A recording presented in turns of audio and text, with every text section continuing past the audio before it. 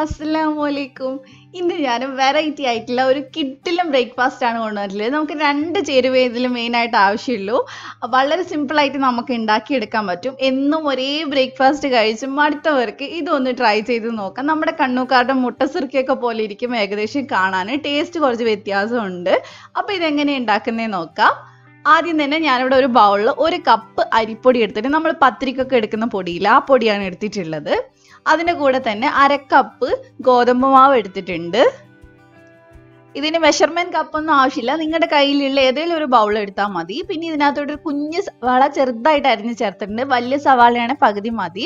കുറച്ച് കറിവേപ്പില ചേർത്തിട്ടുണ്ട്, പകരം മല്ലിയില ചേർത്താലും നല്ല ടേസ്റ്റ് ആണ്. അതേപോലെ ഒരു പച്ചമുളക് അരിഞ്ഞ് ചേർത്തിട്ടുണ്ട്. പിന്നെ ഞാനിവിടെ ഒരു 1/2 ടീസ്പൂൺ വലിയ ജീരകം ഒന്ന് ചതച്ചിട്ട് ചേർക്കുന്നുണ്ട്. അതിൻ്റെ ടേസ്റ്റ് ഇഷ്ടമല്ലാത്തവർക്ക് വേണ്ടാന്ന് വെക്കാം, കുഴപ്പമൊന്നുമില്ല. പിന്നെ ആവശ്യത്തിന് ഉപ്പും കൂടി ഇട്ടിട്ട് ഇത് നന്നായിട്ടൊന്ന് മിക്സ് ചെയ്തെടുക്കുക. ഇതിൻ്റെ കൂടെ തന്നെ ക്യാരറ്റ് ഗ്രേറ്റ് ചെയ്തതൊക്കെ ചേർത്ത് കൊടുക്കുകയാണെങ്കിൽ കുറച്ചും കൂടെ കളർഫുൾ ആയിരിക്കും. അതേപോലെ തന്നെ കഴിക്കാനും നല്ല ടേസ്റ്റ് ഉണ്ടാവും. വേണമെങ്കിൽ ചേർത്താൽ മതി. അതേപോലെ തന്നെ ഈ സവാള ഒന്നും ചേർക്കാതെയും ഉണ്ടാക്കാൻ പറ്റും, വലിയ കുഴപ്പമൊന്നും ഉണ്ടാവില്ല, ടേസ്റ്റൊക്കെ ഉണ്ടാവും. അപ്പോൾ ഞാൻ നന്നായി മിക്സ് ചെയ്തിട്ടുണ്ട്. ഇനി ഇതിനകത്തോട്ട് നമുക്ക് വെള്ളം ഒഴിച്ചു കൊടുക്കുക. ആദ്യം തന്നെ നമുക്ക് 1 കപ്പ് വെള്ളം എന്തായാലും ഒഴിച്ചു കൊടുക്കുക. എന്നിട്ട് ഒന്ന് മിക്സ് ചെയ്തെടുക്കുക. ഇത് ഒരുപാട് ലൂസ് ആയി കഴിഞ്ഞാൽ നമുക്ക് റെഡിയാക്കി എടുക്കാൻ പറ്റില്ല. അപ്പോൾ ആദ്യം തന്നെ ഉണ്ടാക്കുമ്പോൾ കുറച്ച് കട്ടിയിലങ്ങ് ഉണ്ടാക്കുക. എന്നിട്ട് ആദ്യത്തെ ഒഴിച്ച് നോക്കുമ്പോൾ നമുക്ക് മനസ്സിലാവും ശരിയാവുന്നില്ലെങ്കിൽ നമുക്ക് ഇച്ചിരിയും കൂടെ വെള്ളം ഒഴിച്ചിട്ട് ഒന്നും കൂടെ മിക്സ് ചെയ്തെടുത്താൽ മതി. അപ്പോൾ ആദ്യം തന്നെ ഒത്തിരി ലൂസ് ആക്കരുത്. അപ്പൊ കണ്ടില്ലേ, ഈ ഒരു പരുവം കറക്റ്റ് ആണ്. അപ്പൊ ഞാൻ ചെയ്ത് ശീലമുള്ളത് കൊണ്ട് പറയാണ്. അപ്പൊ ഇത് കറക്റ്റ് ആയിട്ടുള്ള ഒരു പരുവാണ്. നമ്മൾ ഒഴിക്കുമ്പോൾ ഒരുമിച്ച് മാവെല്ലാം കൂടെ താഴോട്ട് വീഴാൻ പാടില്ല, ഇങ്ങനെ വിട്ട് വിട്ട് വീഴണം. ഈ ഒരു പരുവാണ് വേണ്ടത്. ഇത് കണ്ണൂരുകാർക്ക് പെട്ടെന്ന് മനസ്സിലാവും, കാരണം നമ്മൾ മുട്ടസിർക്ക് ഉണ്ടാക്കി നല്ല പരിചയമുള്ളതാണ്. പക്ഷെ പുറത്തുള്ളവർ ഈ മുട്ടസിർക്ക് അധികം ഉണ്ടാക്കിയിട്ടുണ്ടാവില്ല. അങ്ങനെയുള്ളവർക്ക് മാത്രമേ വെള്ളത്തിന്റെ അളവ് ടെൻഷൻ ഉണ്ടാവുള്ളൂ. അപ്പൊ ആദ്യം കുറച്ച് കട്ടിയിൽ ഉണ്ടാക്കുക, ഈ പരുവത്തിൽ ഉണ്ടാക്കുക, എന്നിട്ടൊന്ന് ഒഴിച്ചു നോക്കുക. എന്നിട്ട് കറക്റ്റ് ആയില്ലെങ്കിൽ മാത്രം കുറച്ചും കൂടെ വെള്ളമൊക്കെ ഒഴിക്കുമ്പോൾ 1-2 സ്പൂൺ അത്രയും ഒഴിക്കാൻ പാടുള്ളൂ. അപ്പോൾ ഭയങ്കര ടഫായിട്ടുള്ള ഒരു റെസിപ്പിയൊന്നും അല്ല, സിമ്പിൾ ആയിട്ടുള്ളതാണ്. അപ്പോൾ നമുക്കിനി ഉണ്ടാക്കി തുടങ്ങാം. എണ്ണ ഞാനിവിടെ സൺഫ്ലവർ ഓയിലാണ് എടുത്തിട്ടുള്ളത്. നല്ല ചൂട് വേണം ഓയിലിന്, എന്നിട്ട് മാത്രമേ നമ്മൾ ഇതിനകത്തോട്ട് മാവ് ഒഴിക്കാൻ പാടുള്ളൂ. അപ്പോൾ കുറച്ചൊരു തവിയിൽ മാത്രമേ ഞാൻ ഒഴിക്കുന്നുള്ളൂ, ഒരു വലിയ തവിയൊന്നും ഒഴിക്കുന്നില്ല, കാരണം അപ്പം ഭയങ്കര കട്ടിയായി പോവും. അത് കഴിഞ്ഞ് ജസ്റ്റ് അത് തന്നെ പൊങ്ങി വരും. നമ്മൾ സാധാരണ പൂരി പോലെ ഒരുപാട് പൊങ്ങൊന്നുമില്ല, കാരണം നമ്മൾ ഇതിൽ സവാളയൊക്കെ ചേർത്തതല്ല. അപ്പോൾ ഒത്തിരി അങ്ങോട്ട് പൊങ്ങൊന്നുമില്ല, എന്നാലും എണ്ണയുടെ മേലോട്ട് വരും. ദേ ഇതുപോലെ ഇങ്ങനെ വന്നു കഴിഞ്ഞാൽ 1 മിനിറ്റ് നമ്മൾ വെക്കുക. അതിനുശേഷം തീ ഒന്ന് കുറച്ച് വെച്ചിട്ട് ഒരു മീഡിയം ഫ്ലെയിമിൽ വെച്ചിട്ട് നമ്മളൊന്ന് തിരിച്ചിട്ട് കൊടുക്കണം. എന്നാൽ മാത്രമേ ഉള്ളു നന്നായിട്ട് വെന്ത് കിട്ടുള്ളൂ.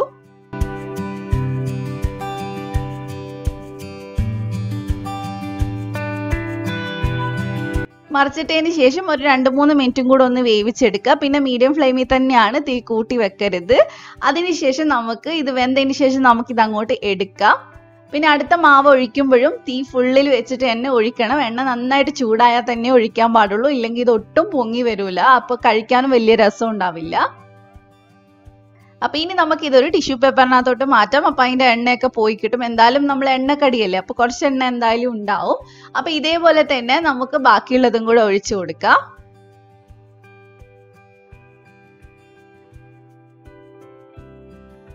അപ്പൊ അതെ, ഇത് ഇവിടെ പൊങ്ങി വന്നിട്ടുണ്ട്. ഇനി നമുക്ക് തീ കുറച്ചിട്ട് വീണ്ടും തിരിച്ചിട്ട് കൊടുക്കാം.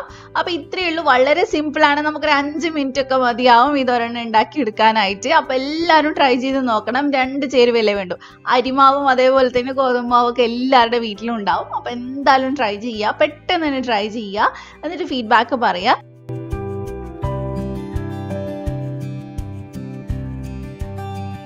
ഇനി നമുക്ക് ഇതൊന്ന് കട്ട് ചെയ്ത് നോക്കാം. ഇത് നല്ല സോഫ്റ്റ് ആയിട്ടുള്ള ഒരു ബ്രേക്ക്ഫാസ്റ്റ് ആണ്. പുറം ഭാഗവും അതേപോലെ ഉൾഭാഗം ഒക്കെ സോഫ്റ്റ് ആയിട്ട് തന്നെ ഉണ്ടാവുക. അത് നന്നായിട്ട് വെന്തിട്ടുണ്ടെങ്കിൽ ഇതിന്റെ ഉള്ളിൽ ചെറുതായിട്ട് ആരൊക്കെ വരും. അതേപോലെ തന്നെ ഫുള്ള് പൊള്ളയായിട്ടാണ് ഉണ്ടാവുക, നമ്മുടെ പൂരിയൊക്കെ പോലെ, പക്ഷെ കുറച്ച് ആര് വന്നിട്ടുണ്ടാവും.